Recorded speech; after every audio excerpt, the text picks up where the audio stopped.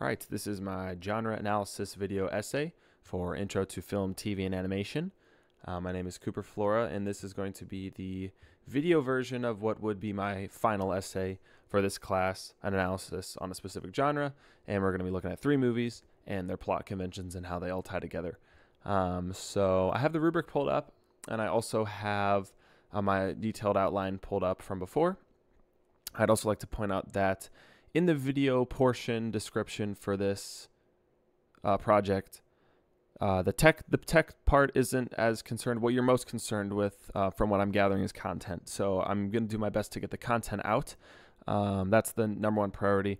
The rubric doesn't exactly say whether or not this can be formal or informal. So I'm going to try my best to stay formal, but obviously I have a couple jokes ready to go.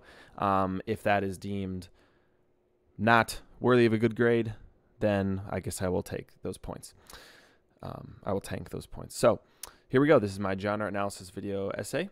And yeah, the genre that I chose is going to be science fiction. This is just one of my favorite genres. And the thesis that I'm going to be utilizing for this essay is that over time, science fiction films have presented an increasingly dystopian vision of alternate worlds, alternate futures. And the films that I'm going to be choosing for this project, or that I have chosen, for the one that has to be before 1950, I chose Things to Come. That was made in 1936. And then I chose Star Wars: A New Hope for the one that had to be made after 1950. That was released in 1977. And then any movie made after 1990, I believe it was the criteria. Well, I chose Interstellar, made in 2014. So the first thing that we're going to do is we're going to talk about the plot conventions. We're going to talk about the plot conventions, thematic conventions, and the visual style, and the iconography and the sound for what would be a science fiction movie. And then later we're going to talk about how those things are changed or increasingly held in each 3 of these movies.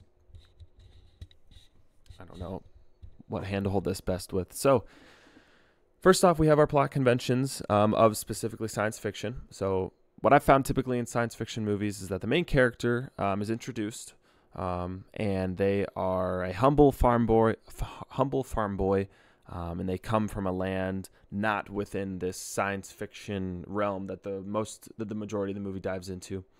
In this new world that they enter, they are faced with tough decisions, and near the end of the film, typically in a science fiction movie, this character is going to be faced with a decision, either one way or the other, either in the good of mankind or the future of the world, or in his own self-image and his own selfishness.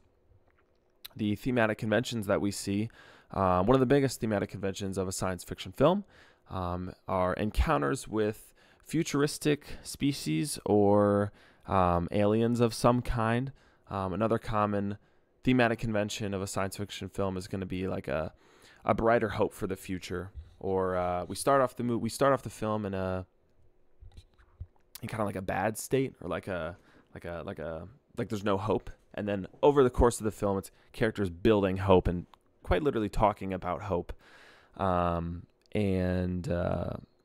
whether this leads to a darker future or even brighter future, that's like the ultimate point of most science fiction films, I believe. Is we started here, we got to get better, which is a thematic convention for a ton of movies in general, actually.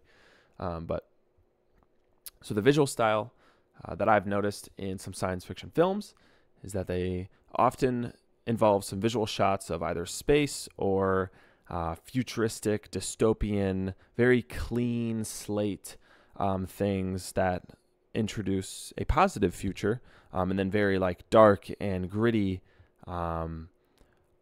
giant groups of people huddled up, cornfields in some instances, like dust clouds, like things like that kind of signify, or like big poor areas, like city streets, like raining, like things like that kind of differentiate the two between dystopian and futuristic. I don't know what the bad future, good future. And another one that I want to point out too is that in a lot of science fiction films, and I didn't actually notice this until after I rewatched these movies, it's quite often that in these movies there's going to be something very, very big, like in the foreground or the background, and then there's something small. So like in Interstellar, in this picture here, the spaceship right in front of the unbelievably massive black hole. That's an example. And then like in Star Wars, the Death Star, giant thing, and then like the little tiny Millennium Falcon approaching it. So in a lot of science fiction films, there's a lot of comparison between massive and small. The iconography and sound that is seen in a ton of science fiction films are going to include loud blasts of trumpets or horns, especially during like space travel, the iconic hyper light speed sound from Star Wars, and just other space sounds, guns, laser beams. Another typical sound seen in science fiction films is going to be like rocket engines, like big energetic blasts. And then the typical iconography is going to be tall, beaming skyscrapers, bright lights, and very full images that are meant to give you the sense of overwhelmness, as compared to like a romantic movie, like a rom-com, where it's just like, oh, like very comfortable, like, oh, you know, like we're in a kitchen making grilled cheese. But science fiction films, typically every single frame is typically meant to make you uncomfortable, actually. So yeah. So the first film that we're going to be talking about is Things to Come. The summary, these plot summaries, I'm not going to go in depth because I don't want that to take up the whole thing. Basically, this movie consists of 3 periods of time. It starts off in 1945, and then it goes to starts off in 1935. It starts off like a couple years before World War II would have happened, and there's like this tension of like, oh, there's going to be a war, and then immediately it happens. The second part of the film is set in like 1966 or 1970, and that is where we see the first glimpse of our main character. Why am I blanking on his name? Harold? No. Gordon? No. I don't remember. And this guy's seemingly from the future, but he's really from this company called like Communications Inc. or something like that. And see, like, I don't know if this is very formal, but whatever. And they come to the like present part of the film, like the middle part of the film, and they're challenging every land. I think that's what it's called, the town, every land, or every town, in 1966 or 1970, post the beginnings of the war. And there's this tension of, is future good? Like, should we trade with each other? Should we try to get back, or should we be more resilient and try to hide from each other? And that's seen with, I think his name is the boss. And that's why I have this photo here of him like being like sad, because he wants to travel and he wants to like get money and stuff, but he doesn't actually want to interact with people. And so this guy from the future, he's not from the future, but I like to say he is, because he kind of is. He comes, and then they get into an argument, they get into a little battle, and then we skip 100 years. We're in 2045 or 35, and we are now in this period of like complete dystopia. It looks pretty, but then you find out that they're going to the moon, or that they're trying to like go into the, anyway, and this space gun, like, they try to go to the moon, or they try to go to space, and we actually don't even see them in space, so there's a chance they never made it. One of the ways that Things to Come is extremely different from like Interstellar and Star Wars is that the actual physics of a space gun like that are like unbearably ridiculous. Coming from an engineer major, a giant space gun that shoots it makes no sense. Which is why movies like Interstellar kind of fit more into that science fiction category, or more applicable science fiction category. So over time, these movies have increasingly become more realistic and more, just more realistic, even though they've gotten more like out of pocket. So the relation to those genre conventions, for the plot convention, yeah, we have our main character who's introduced, and he kind of is coming from like a humble beginning. Like he's just some dude with the company, and then by the end of the movie he's like the top dog, and then he's like, I want to go to space because you guys are bad, and so they go to space, and that's where kind of he leans into more his selfish motivations. At this point, 100 years later, he's no longer doing what he's doing for the good of humanity, which is kind of where it all started with the war. It's like the war started, it's like, okay, let's end this, and then it became this constant drag of, when are we ever going to rest? When are we ever going to stop trying to dig ourselves out of the hole? And that's what ultimately leads to a crazy dystopia. Thematic convention. This is going to take 30 minutes. I got to speed up. The convention genre, the thematic conventions of this genre, encounters with the futuristic ideas, really futuristic planes, space guns, things like that. Just absolutely wild. Visual style. There's a ton of imagery, especially with the space gun, of giant things and then little people running around, or a bunch of airplanes flying around each other. Just a lot of big visual frames in this film. The iconography and or the sound. A lot of the sound. There was a lot of trumpet blasts. I'm going to stick to one or the other. The trumpet blasts and the explosions, like from the guns and the cannons, make you feel unsettled and make you feel like, oh my gosh, okay, this is a war, like something bad is happening. And the trumpet blasts and like the intense music comes back.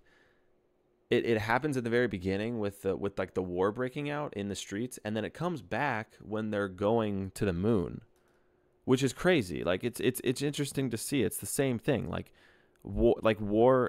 I wrote war equals evolution. It's the same thing. It's constant chaos and money being spent and people getting hurt. And that's one of the things I talk about in the future is all these people are like getting hurt doing all this stuff. Like, this isn't good. Like, yeah, we may go to the moon, but like people are dying. This is bad.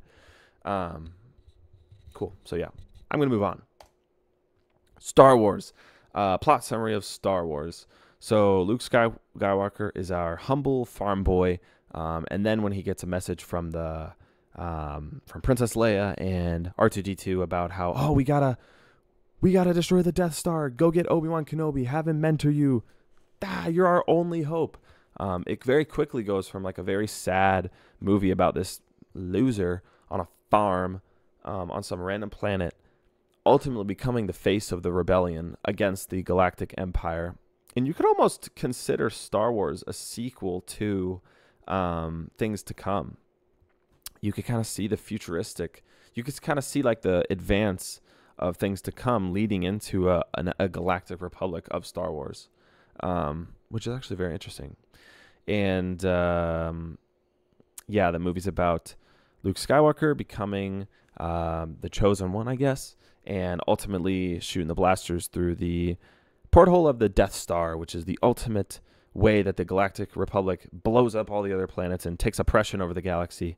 And the movie ends with the hero's journey being complete, of Luke Skywalker choosing the selfless act of going to fight and going to eliminate the Galactic Republic. And yeah, that's the plot summary of Star Wars. And you can very well see the plot convention of young noble boy becomes main character, has a chance to rise up, and ultimately he makes that decision of selflessness, which was the opposite of the last film. Thematic conventions, aliens, futuristic tech, brighter future ahead. We have a very poor life going on Tatooine. We have oppression throughout the entire galaxy, and the movie's called A New Hope. It wasn't titled that until later, but the movie is about building hope and becoming a better society. What can we do to free ourselves from this oppression, which is very similar to Things to Come. How can we free ourselves from this war? Does it result in the futuristic dystopia? Are those two things different? The visual style, we have a ton of light speed stuff. We have bright neon lights. We have the giant Death Star and then the tiny Millennium Falcon right in front of it. There's a ton of other like moments where there's a giant spaceship in front of a tiny star, or like a planet, or a spaceship hovering over one person on a planet. And that is a clear connection to the visual style seen in other science fiction films. A big, giant, overwhelming, scary looking thing. Futuristic, you don't understand it. It's mechanical. And then it becomes, then over time you learn about it. I need to take a sip of water. Yeah, this is very informal. I hope. Anyway, iconography and sound. I'll go sound. The light speed sound, the blasters of the X-wings, the music, the incredibly iconic music of Star Wars, and I guess those are the only two I can think of. But just those weird sounds that like just don't sound like they're from Earth, and they're not. And that's when you're sitting in the theater and you're going, okay, like this is not a movie based on Earth. When you're watching a rom-com, you're hearing people sing.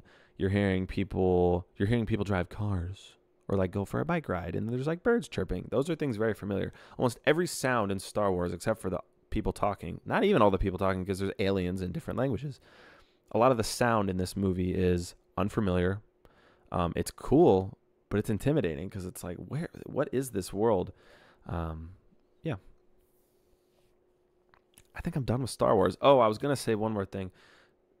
Okay, so talking about how the space gun is unbelievably unrealistic and like would never work in real life.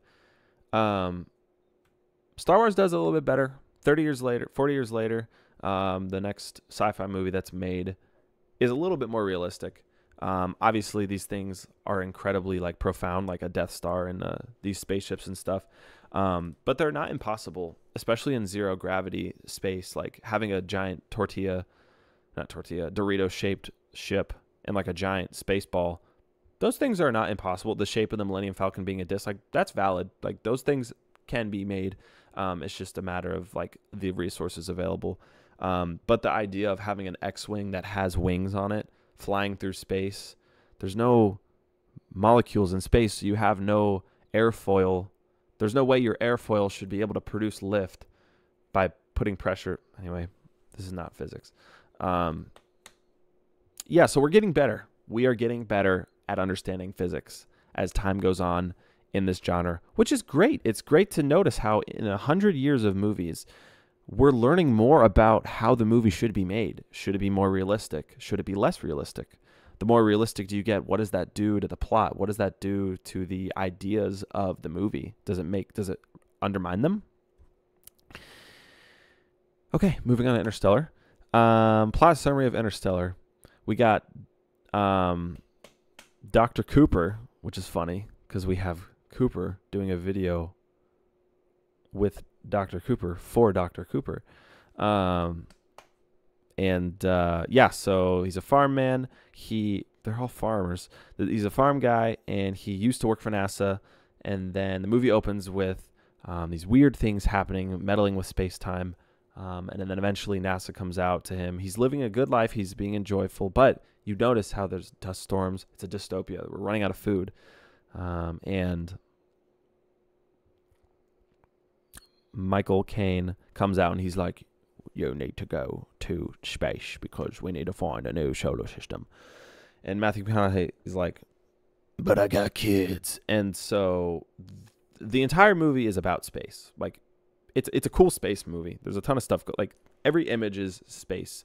But the one thing that this movie does better than any sci-fi movie that I've talked about or you probably might ever see, the entire foundation of this film is Cooper's love for his daughter. The reason he's doing all this is completely out of selflessness. He's doing it for his daughter. He loves his daughter. He would not be alive probably without his daughter. Even though like we're in this dystopia, like no food, his wife's dead, it's like gross area. The whole foundation of the film is based upon his love for his family. And that's something that the other movies could have done better. Star Wars it was about kind of like, oh, I'm doing this for my friends. Han comes in, he's like, oh, I don't like you guys. But then he's like, I kind of like you guys. I'll save you guys. So, and then things to come. There's a little bit of emotion at play, especially in the beginning, about like, oh, I'm scared of war.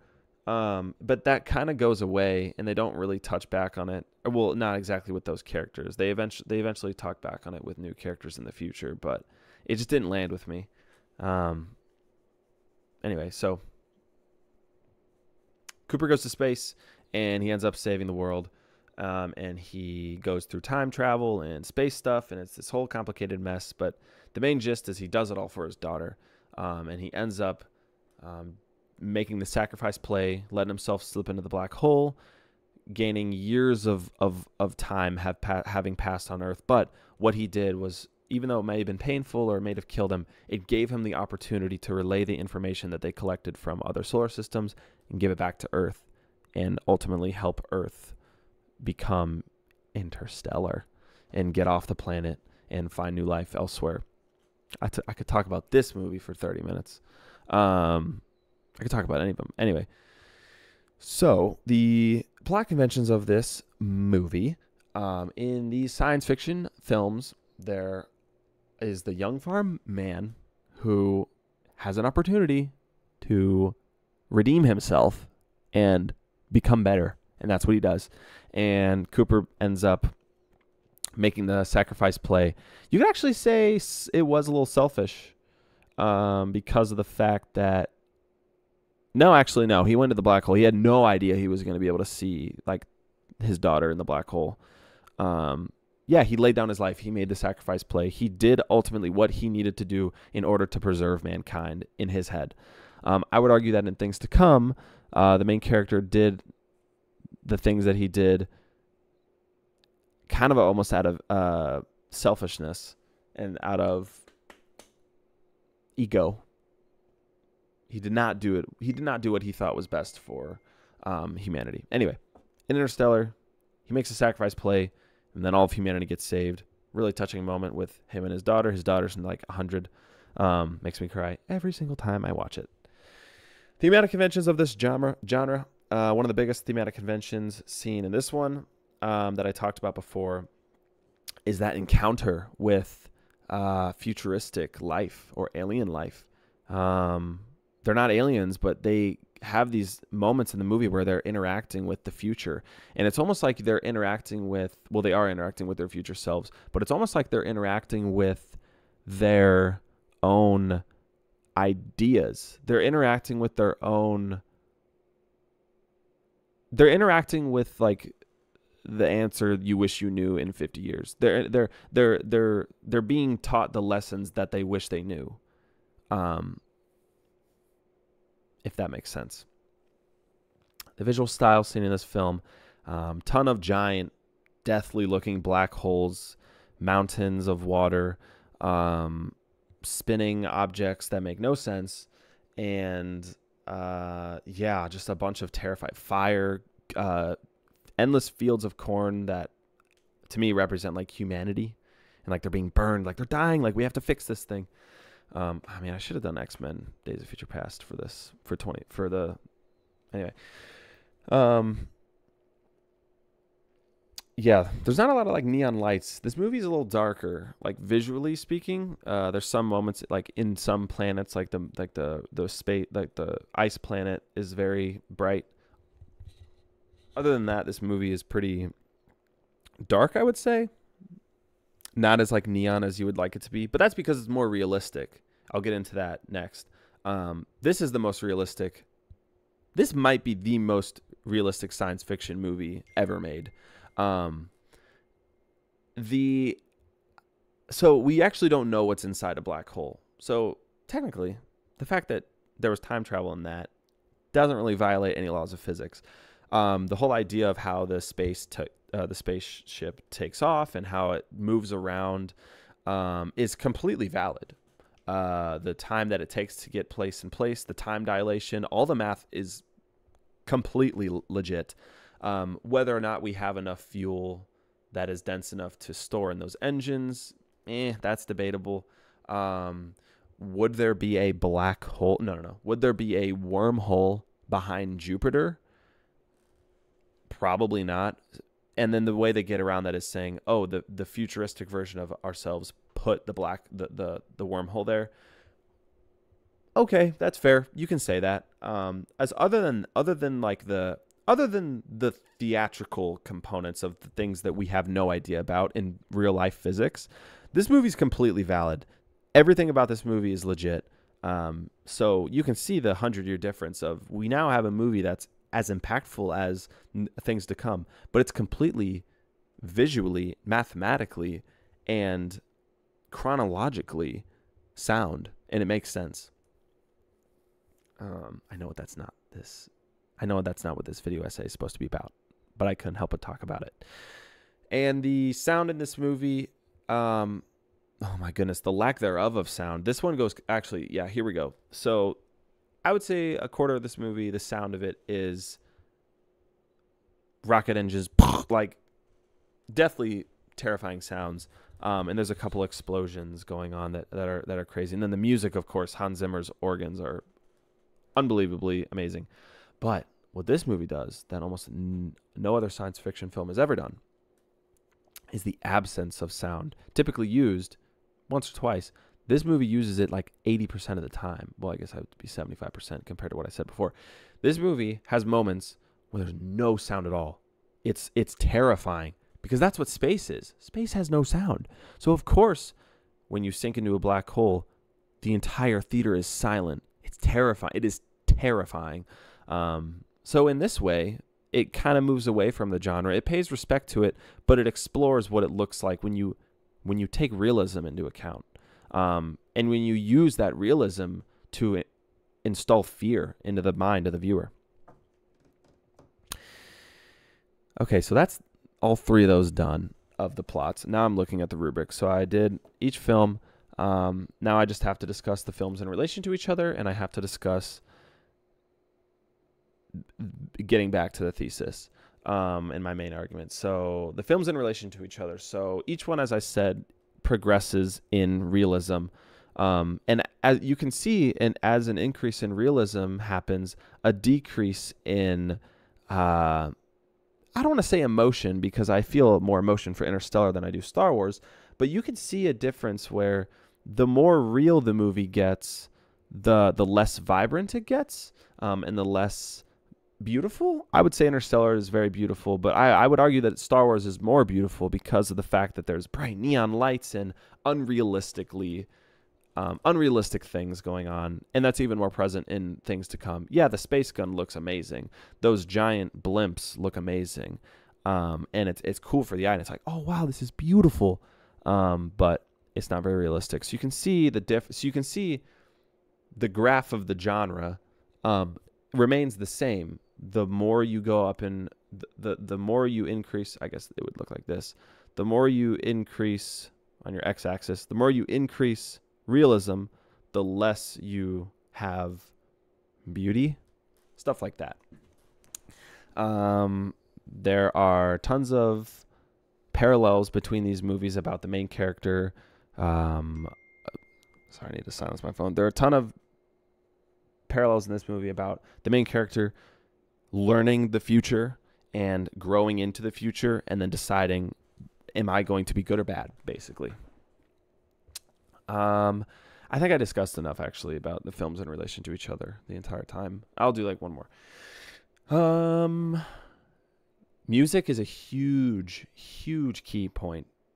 Obviously, in like a rom-com, there's like moments where like actual songs, like with lyrics, are helpful, but the importance of thematic music that reoccurs throughout a science fiction film helps you compare a bad situation and a good situation, and you say, okay, are these actually different? Is a war different than giant leaps in evolution? Is a spaceship taking off and the chaos involved in that, the music that you hear, that gives me the same emotions as what goes on when you're starting to enter a wormhole, and the shakiness and the vibrant that you hear from Interstellar. So the use of sound is incredibly important in all three of these films.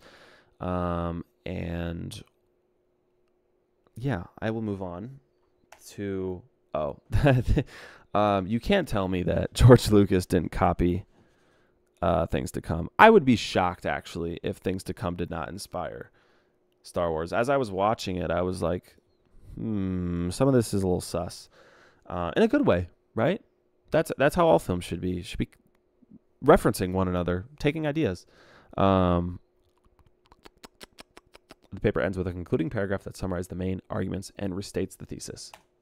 So, the thesis of, over time, these science fiction films are increasingly showing a terrible dystopia with that vision of an alternate world or an alternate future that may be coming. And how do we avoid that? And I think over time, some of these movies have gotten better at actually showing the urgency of the situation. Things to Come, it doesn't feel very urgent because it's like, oh, the war's never going to end. Interstellar it feels more urgent because it's like, oh, we have 30 days until Earth runs out of food. And then I included stuff like Back to the Future, X-Men Days of Future Past. X-Men Days of Future Past has a real ticking clock.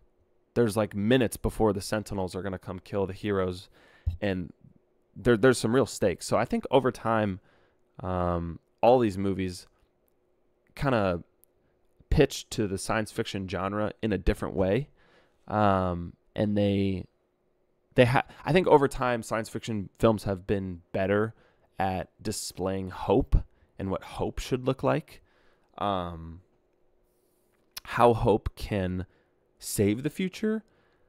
Interstellar, Days of Future Past, Star Wars. But how hope can also corrupt the future from Things to Come. Inception. How hope for technology and advancement can actually hurt mankind and can actually really damage us and hurt us as a species and as a humanity.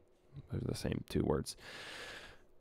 Yeah, the paper ends with a concluding paragraph that summarizes the main arguments. So yeah, my main argument is that over time, these films are presenting an increasingly dystopian vision of other worlds and futures. And as these movies are coming out, they are getting way better at displaying that sense of like urgency and realism. I think it's better to be more realistic than not. Obviously, you don't want to go lean too much into that because you do want there to be a sense of emotion at play. And so if you make it completely like what we have on Earth, then it's like, well, this isn't even a science fiction film anymore.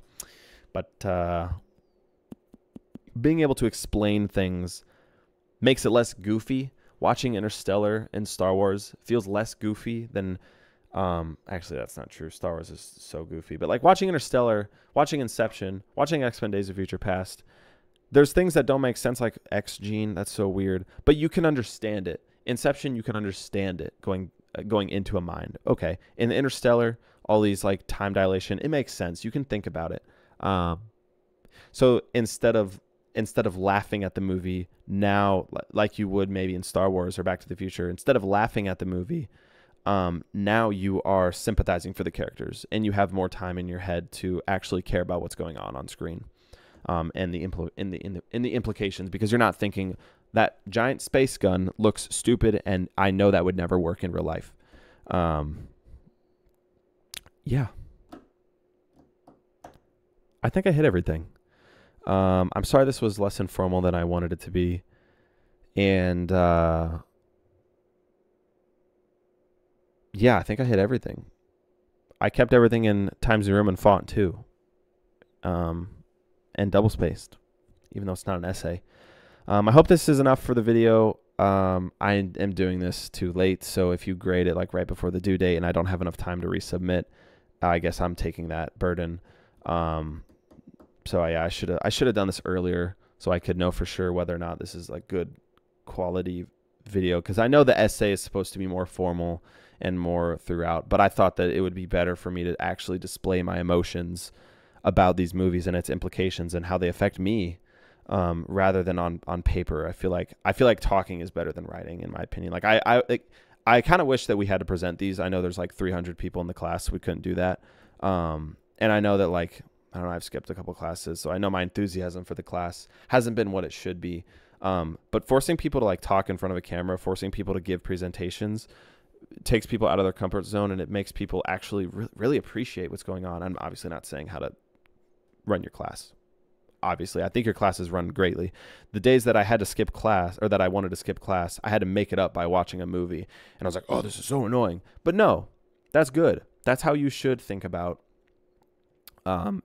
going. You shouldn't skip a class. You should not skip a class. Why are you going to college? And so, yeah, I think the way you run the class is great. Yeah. Sorry, I didn't need to say any of that. Yeah, I think that's all I got. I think I had another point earlier, but I think I'm just rambling now. So I think I'm just going to stop the video. I think that concludes. How long is this? Let's see. Oh. How long was this? Oh, 35 minutes. Oh, I am so sorry, Dr. Cooper. I really apologize. I hope there's not a video. There's not a time limit on this. Have a great summer. Thank you for teaching this course. And hopefully I'll see you in the fall. Have a good one. Thank you.